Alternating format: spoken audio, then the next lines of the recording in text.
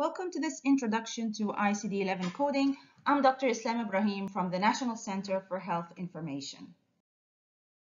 The biggest difference between ICD-10 and ICD-11 from coder's perspective is the way we search for the code. So ICD-10 was based on books. First, we looked up the lead term in the alphabetical index, then we moved on to the other book, which is the tabular list, to find the code.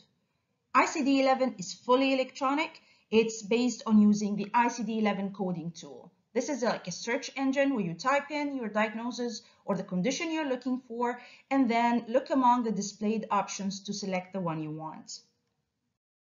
Let's start our ICD-11 journey.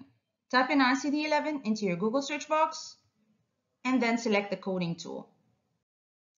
This is the ICD-11 coding tool. All we need to do is type in the diagnosis or condition we're looking for into the search box. Let's go dermatitis. Type it into your search box. ICD-11 gives you a set of search results that include the term you typed. Check these results for the condition you want. If ICD-11 finds an exact match to the term you typed, it will be highlighted in blue. Because this is the condition we want, we'll click it. You can see the ICD-11 code appears up there. Before we move on, here's an important note.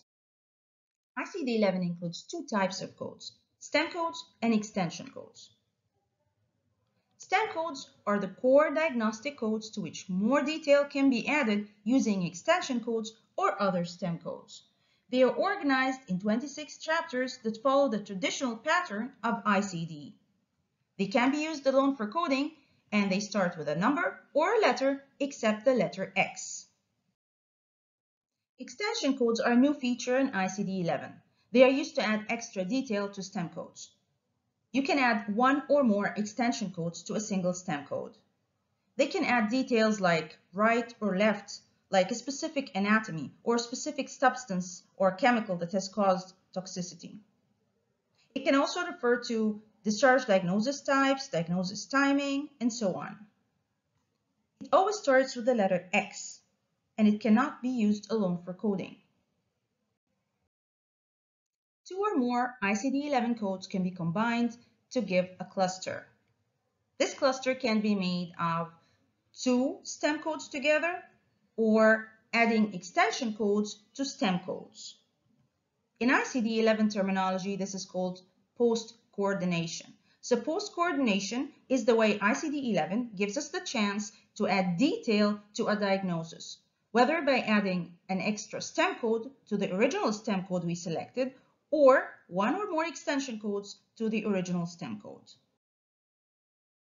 In a cluster, stem codes always come first. Extension codes are never positioned first in a cluster. ICD-11 uses two symbols to form clusters, the slash and the and. Like we said, there can be two forms of clusters, a cluster made of stem codes together and a cluster made of stem codes with extension codes. The slash is used to connect two stem codes in a cluster, and the and is placed between a stem code and the following extension code. ICD-11 will do that automatically. You don't have to worry about it, and you will not need to select a certain symbol. ICD-11 will do it on its own. Let's see how post-coordination works. You want to code diabetic cataract. Type it into your ICD-11 coding tool, and we get the search result. It's highlighted in blue because it's an exact match to what we typed into the coding tool. But be careful, we're not done yet. Always check the plus sign. A red plus means post-coordination is mandatory. A gray plus means it's optional. In this case, it's red, which means we have to post-coordinate. To do that, click here. More information appears about this entity, like a brief description, any coding notes. In this case, it says always assign an additional code for diabetes. And under post-coordination, it says mandatory post-coordination. Now click the blue link to open the browser.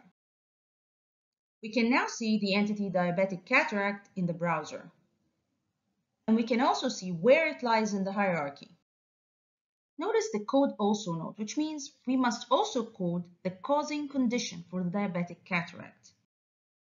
Let's suppose it was type 2 diabetes. Here it's obvious because it's already on the list. All we have to do is click it. But what if it was something like another specified type of diabetes, like the ones under 5A13, where we can see the small arrow?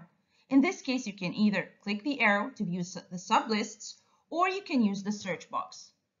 But here, type 2 is already on the list, so all we have to do is click it. The code for the causing condition appears right there. We can also see the cluster up in the orange bar. Here we have a cluster of 2 stem codes with a slash between them. We didn't select the slash. ICD-11 did that automatically.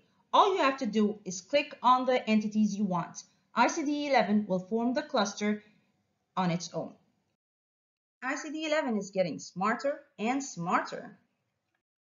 What if we had just typed in the full diagnosis into the ICD-11 coding tool? We actually get a search result. ICD-11 has already done the post coordination for us. It has saved us the time we would take to add the post coordination ourselves. Well, what should I do if I don't get search results? Let's suppose we looked up peptic ulcer with upper GI bleeding. It says couldn't find matching words, couldn't find matching entities. ICD-11 did not find what we're looking for. First, ICD-11 gives us the chance to try flexible search. So when you don't get search results, use the try flexible search option to help you find search results that are very similar to the one you typed, but not an exact match. If you still get no results, try breaking down what you're looking for by removing extra details. For instance, we can look up only peptic ulcer, and then once we get the results, we can use post coordination to add extra detail to add the upper GI bleeding. Here's a summary of the ICD-11 search strategy.